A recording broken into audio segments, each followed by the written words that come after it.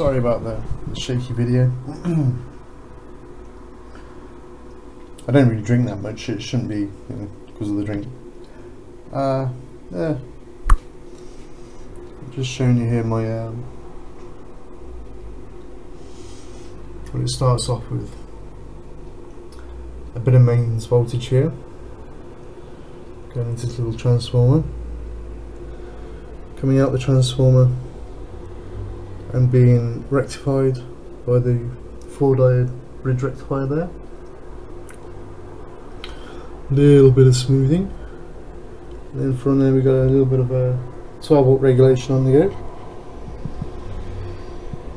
That regulator chip,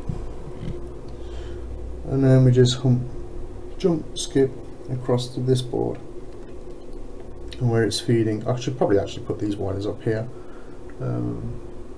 by this capacitor, but it's just feeding this board where there's some more capacitors on here, and this comes into my little amplifier circuit. Try to keep the signal lines and the power lines separate. There's a LM386 just sat down there. So I'm just gonna put a little bit of music on. I'm just gonna put the lid down on the power so we get the AC voltage. Okay. Straight in with music. Oh, I ran to the river. It was boiling around the sea. It was boiling around the sea. It was boiling. It's not bad, really. It's a little lamp. Because there's no distortion. Some of these tracks are terrible. They've been recorded at real bad levels. But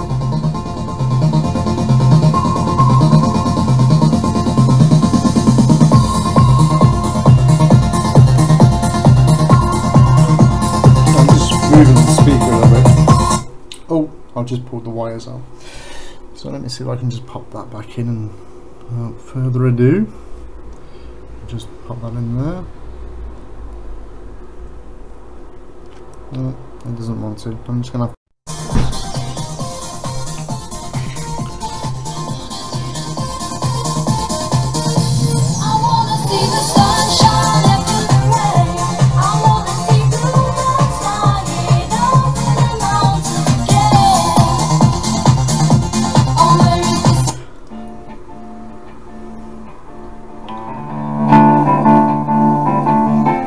this is a real old track.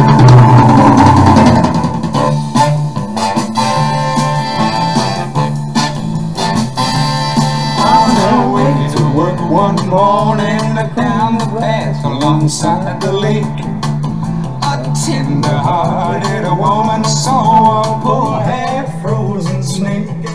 His pretty colored skin had been all frosted with a dew. Can't have it. I remember when I lost my mind.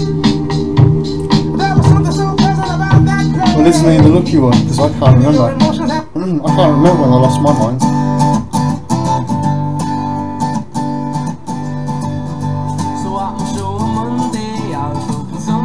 Today I got another chip come through. Ooh, let's see if this is it.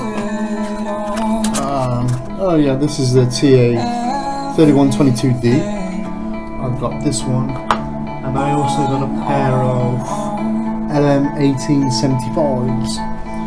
So I think this weekend I'm going to build myself a little LM386. There you go, that's what I wanted to show. Just one little yep, sometimes they get a bit crazy.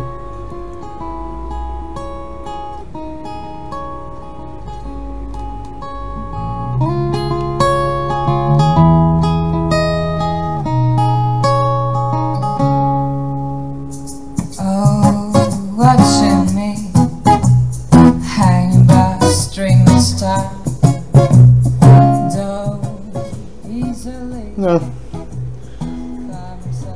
It would be easy to think, okay, you know, but that's putting out quite a bit of sound. I mean, that is filling this room just off one channel, and this is the piddliest of power supplies. This came out of a radio from 1978. This old thing, which has been on a with a painter and decorator, his dad, his late dad, and then the painter and decorator. And what we got here, we got a, well, I suppose as it's, I don't know if you can see that, but as it says on here, it's capable of putting out 5 watts. That little power supply then should be okay, because this thing's only capable of delivering, well, it's less than a watt. It's about 0.6, 0.7 tops. So maybe that's why it's handling it quite well, and I'm quite chuffed. Well, my all the tracks on my phone have gone nuts. The reason why they got knackered is because my Tesla coil,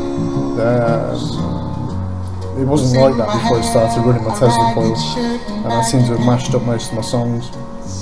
But that's okay. It's okay, it's okay.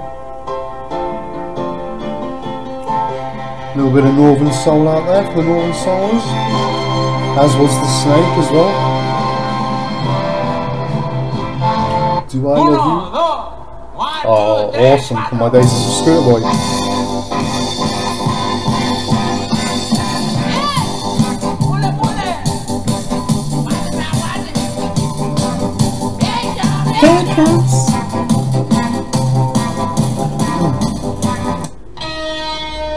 Yeah, what I've noticed actually with the copyright police, as long as you don't enjoy yourself, don't enjoy the music you listen to.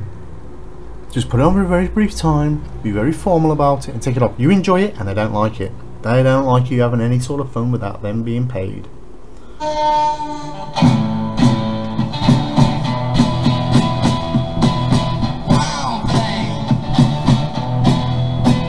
You make my heart sing. You made the copyright police get mad. Yep, don't know what that is.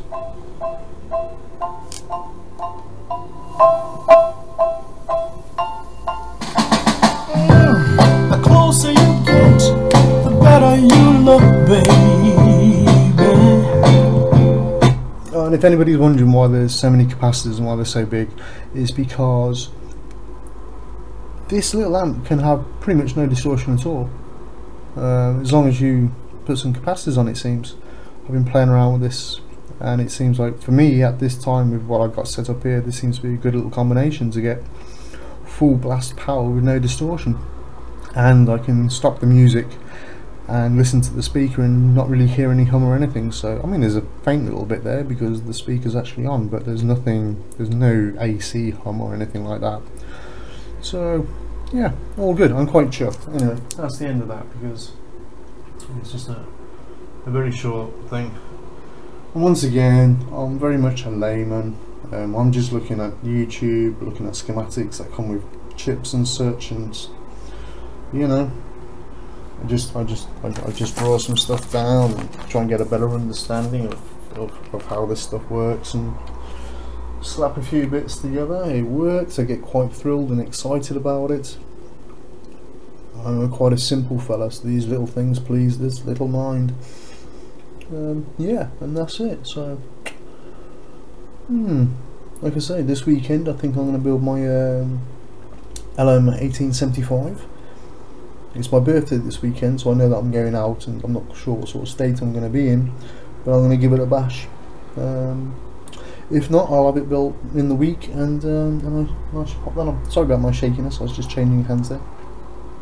Anyway, thanks for watching, if you did, and take care till next time. Bye!